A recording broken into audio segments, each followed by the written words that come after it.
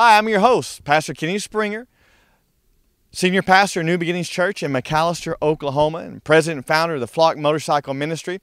And normally we're on the motorcycles, but today I'm out in the woods, out in the forest and the mountains, and we're just enjoying the day. And I want to bring to you a word that I began just on the last broadcast. I would like to speak more on it, and it's how to get naked in the presence of God.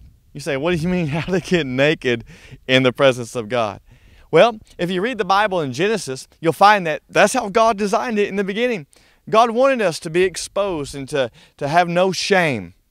See, what being naked really means is, I'm not ashamed. Now, we know that the Bible isn't teaching us to go without clothing now. I don't know about you, but I would be a little ashamed of myself, and I wouldn't want anyone to see that because it would be an embarrassment to me. But, you know, in God, there is no shame.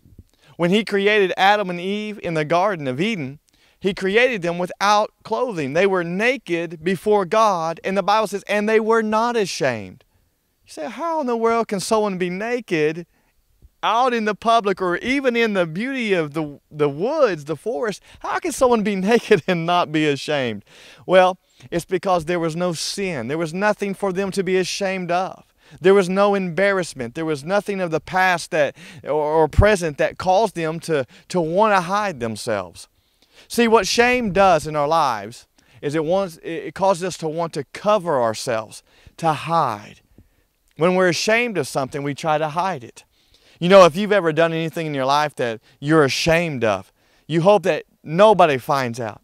Even if you're a Christian and you're a born-again believer and you're in the house of God right now, watching this or in your home. You know, there are certain things in our lives, even if it's in our past and been forgiven, we pray to God that no one ever finds out about because it was so shameful. It was so embarrassing. It was so revealing of who we were or what we were thinking at the time.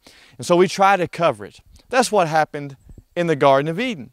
When Adam and Eve sinned against God by taking of the fruit of the tree of knowledge of good and evil, it says that the eyes of their understanding were opened and they knew that they were naked, and immediately they ran into the forest and they took fig leaves and they sewed fig leaves together to cover their nakedness. The Bible says that God came down in the cool of the evening and He called out to Adam and said, "Where are you?" And he cried out and said, "I'm hiding." He said, "Why are you hiding?" He said, "Because I was naked." And God said, "Who told you that you were naked?"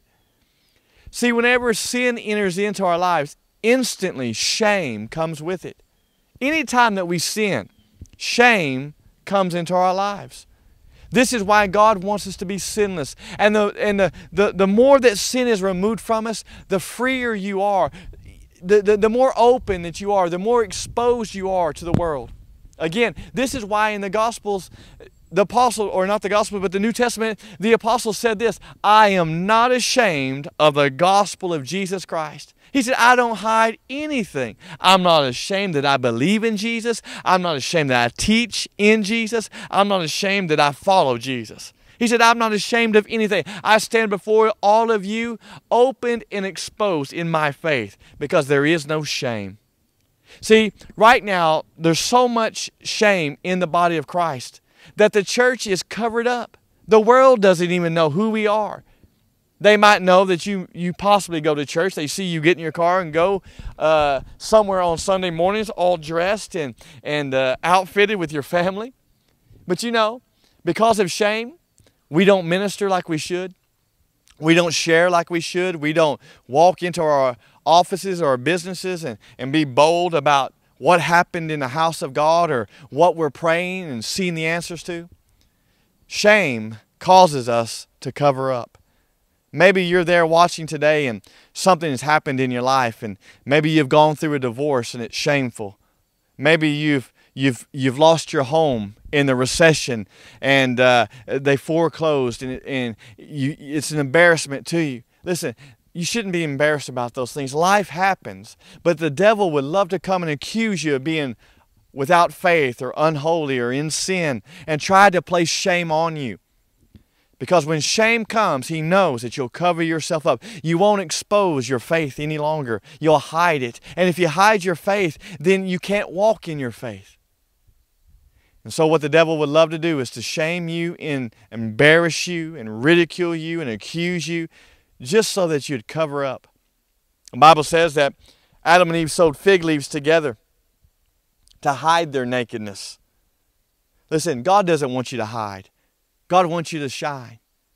You might have remembered a song from when you were a child that says, "This little light of mine, I'm going to let it shine. I'm going to expose this light. I'm going to reveal myself to the world." You know, we're called to be a city set upon a hill that cannot be hidden.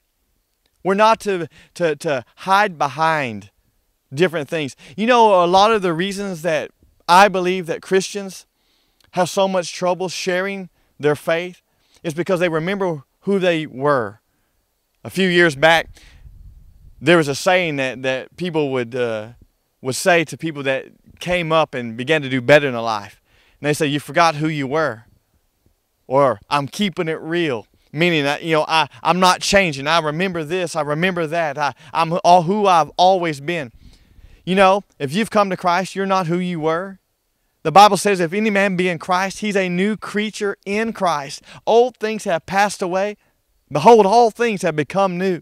That means everything that you did in your life previously, before Christ, that would cause embarrassment, it's been removed, it's forgiven, it's forgotten in God. Therefore, you are to live free now. See, I don't have to live ashamed of what I used to do. Even though if I chose to, I could be, because it was so bad. The things I did against God, the things I did against my own body, the things I did against society, the sin that I was in, of course it was shameful. Of course I'd be embarrassed of it now. But because of the blood of Jesus, it's been removed. And so now I can say I'm free. I feel so light. And I'm not ashamed to say that, yes, I was a sinner, but praise God, now I'm a believer. I'm forgiven and I'm new. You know, you may have come from an abusive past. Maybe you were taken advantage of sexually as a child. Maybe you've been so wounded by that you've gone from partner to partner to partner to partner, from one escapade to the next, and you've lost count of how many things and how many people you've been with in your life. And you might be saying, "I'm so embarrassed by that." If you come to Christ, all of that's forgiven. Sure, people might remember that, but God doesn't. And if God doesn't remember it, then what does it matter if anyone else does? If He's forgiven you, then be free in Jesus' name. God is on your side today to help you, to bless you, and to cause you to be naked in front of Him, completely exposed. I want to pray with you today. Maybe you're feeling ashamed of something in your life. Maybe you feel ashamed of your past, or maybe something that's going on right now. If that's you and you say, I want to be free from this. I want the chains and the bonds of shame and embarrassment to be gone from my life. I want to be free. I want to be exposed before God. If that's you, then pray this with me. Say, "Father, I thank you for Jesus. I believe in Him. He has come to set me free. And right now I accept the very sacrifice of His blood. I ask you to remove all embarrassment and shame from my life. In the name of Jesus, amen." If you prayed that with me, then God bless you. And I pray that you would begin to see yourself in a brand new light. Your past is in the past, is forgiven. Now get up and be like the apostles and say, "I'm not ashamed of the gospel of Jesus Christ," and let your light shine. Praise God. If you prayed with me, I'm so happy for you. Why don't you contact us? Use the information at the bottom of your screen. Let us know what God's doing in your life. If you have any prayer requests or anything that you'd like to share with this ministry, then give us a call or email us. Look us up on the web. Get in contact with us. We're here for you. We want to help. We want to give you the Word of God. God bless you. And until next time, remember, the Lord is on your side. I'm your host, Kenny Springer. We'll see you again next time. God bless.